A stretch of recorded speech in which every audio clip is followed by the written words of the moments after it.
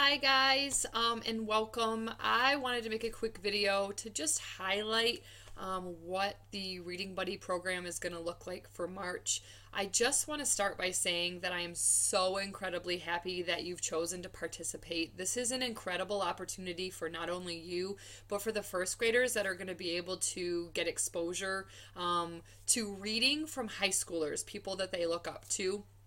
So I wanted to go over what it's going to look like before you actually present and then during, so that you guys feel very comfortable about what you signed up for, because I haven't given you a ton of information. So what's going to happen is you signed up for a date, and then each date has a particular theme that was chosen by the first grade teachers. So next week is the Cat in the Hat. The week after that is Pete the Cat. And then the week after that is a fairy tale. And remember that if you choose a fairy tale, it has to absolutely be appropriate, because there are so many out there, so many different renditions that tend to be a little gruesome or a little scary. So make sure that when you choose a fairy tale, it's one that you know that first graders will appreciate, and the first grade teachers and parents will appreciate.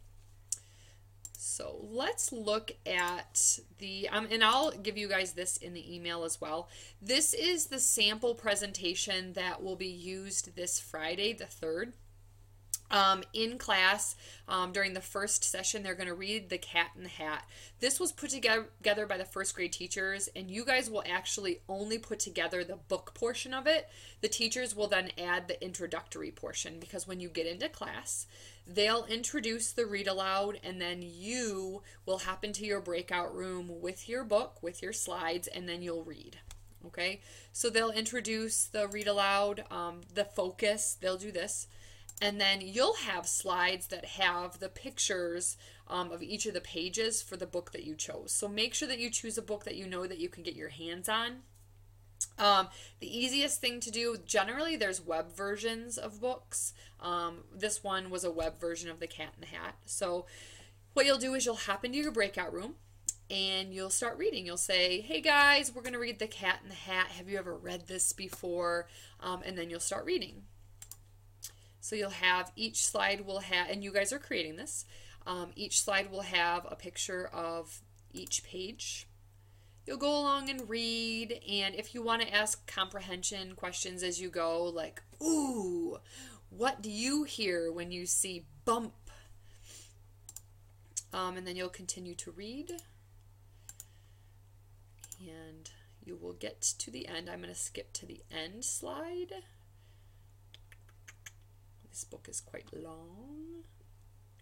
And remember, as you read, you're going to take your time.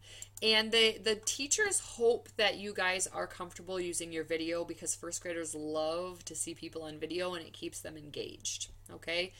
And then the very last slide, after you've read your book, just come up with a few questions, a few reflection questions. So it could just be comprehension, multiple choice questions, maybe 2 or 3. Or you could have short answer questions like these. Did you make a text to self connection? Or what rhyming words did you see? And I'll send you guys some other examples if you're having a hard time coming up with a reflection part. But this is the biggest piece, because it's not only engaging to read, but it's also important that they understand what they were thinking as they were reading. And if this is a tough slide for you guys, I will help you along the way, especially because you will be sending me your presentation, your PowerPoint, before you actually present, just so that we can go through it and make sure that you guys are prepared.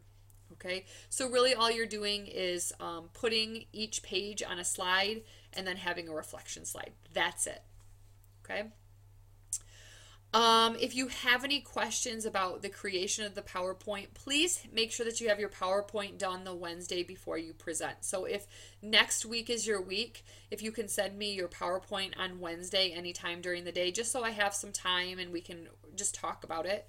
And then you'll be added to the Class Connect for your week. During that week, the teachers have your names.